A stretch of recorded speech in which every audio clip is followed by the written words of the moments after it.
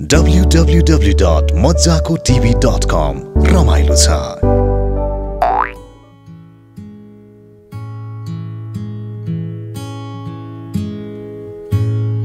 TV हेर्ने दर्शकहरूलाई स्वागत छ। हामी यति बेला तनहुँको जामुने 4 गाविसमा छौँ।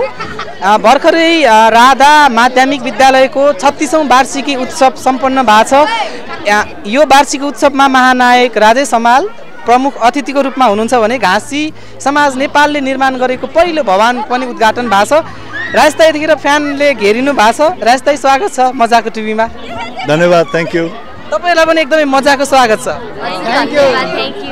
कतिखेरदेखि कुरेर बस्नु भयो राजेश दाइलाई? हामी आधी घण्टा पहिला थोरै मजाको कुराकानी गरौँ दाइ। अब यो त नौलो एक्सपिरियन्स त होइन, तर पनि मलाई लाग्छ यो शैक्षिक रूपमा चाहिँ तपाईँको यो पहिलो एक्सपिरियन्स हुन गयो। मजा आइरहेछ?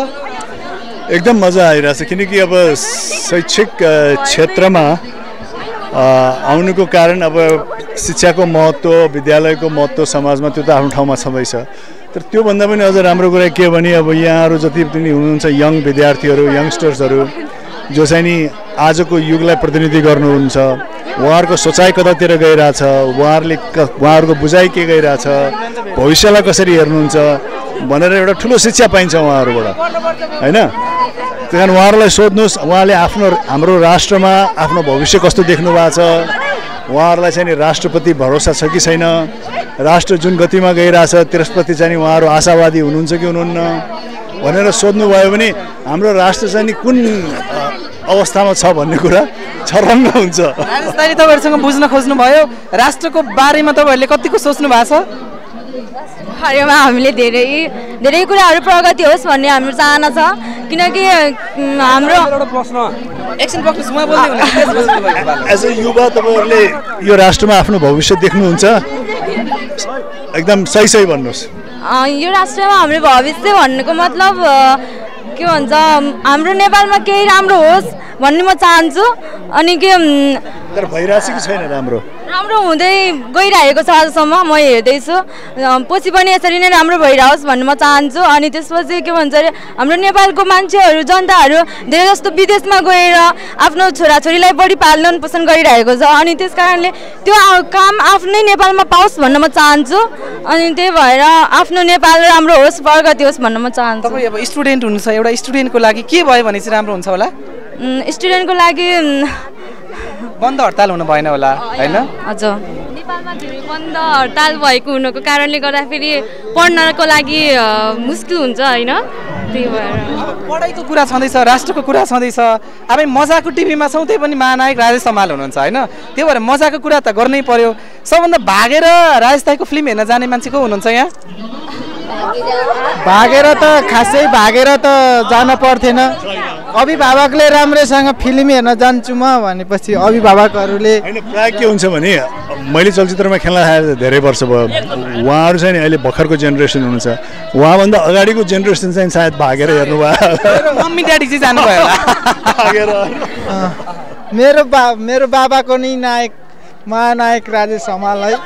म त धेरै पछिको, तर राजेश हमालको फिल्म भन्ने बित्तिकै एकदम एक्साइटेड भएर हामी हेर्न गइन्थ्यो है। मैले टिभीमा भर्खर सानो हुँदाखेरि फर्स्ट हेरेको मैले राजेश हमालको फिल्म साथी फिल्म हेरेको थिएँ। अनि फिल्म हलमा चाहिँ मैले हलमा गएर राजेश हमालको फर्स्ट फिल्म लभ कुश हेरेको थिएँ।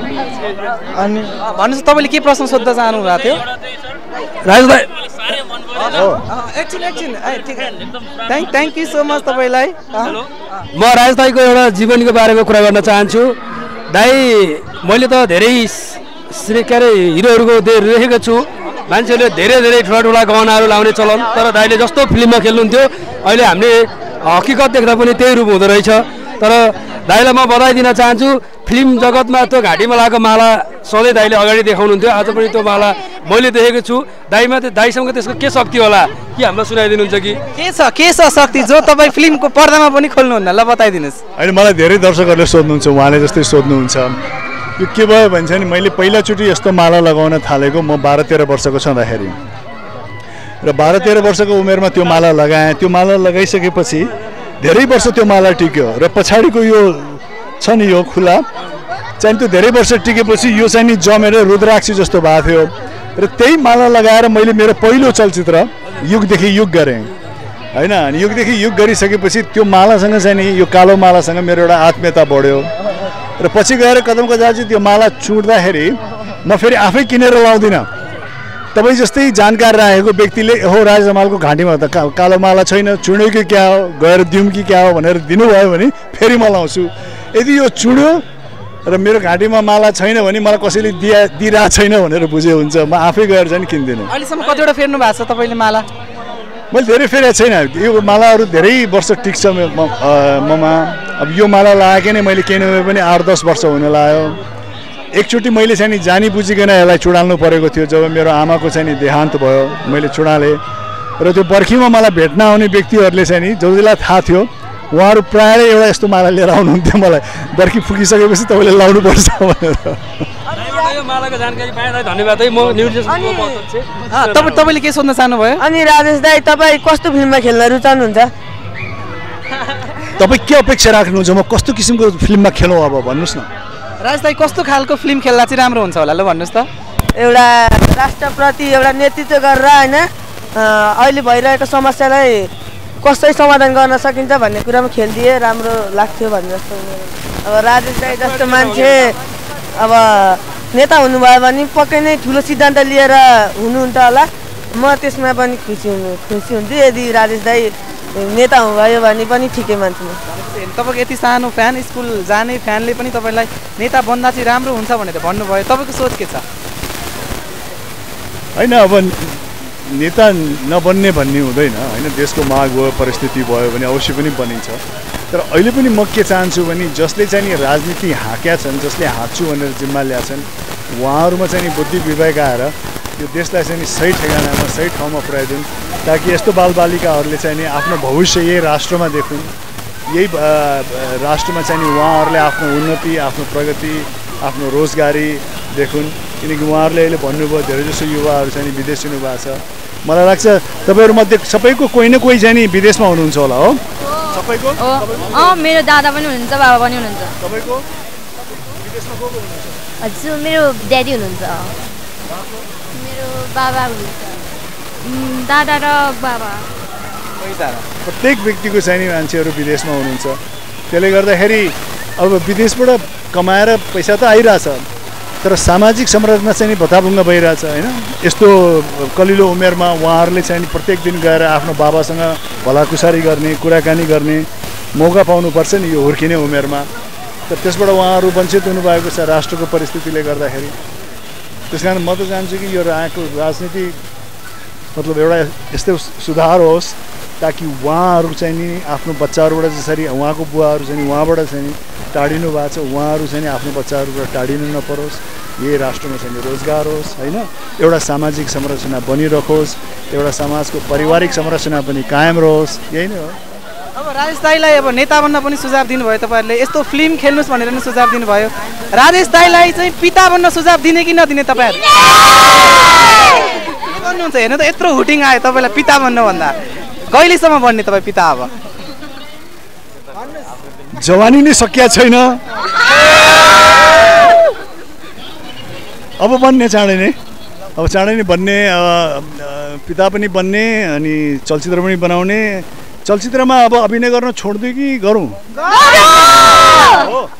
कि अवकाश लिइदिउँ, रिटायर हौँ चलचित्रबाट? तपाईँले थाहा छ हाम्रो भाउजूको नाम के हो भनेर? उहाँलाई थाहा रहेछ, मधु भन्नु। हेर्नु त तपाईँको डाइहार्ड फ्यान हुँदो रहेछ। तपाईँ सेल्फी खिच्नु लाग्नु भएको हो? ल नाम भन्नुभयो, भाउजूको नाम भन्नुभयो, तपाईँले सेल्फी खिच्नुहोस् अब दाइसँग है त। ल ल ल ल ल उहाँको पालो है, किनभने भाउजूको नाम उहाँले भन्नुभयो।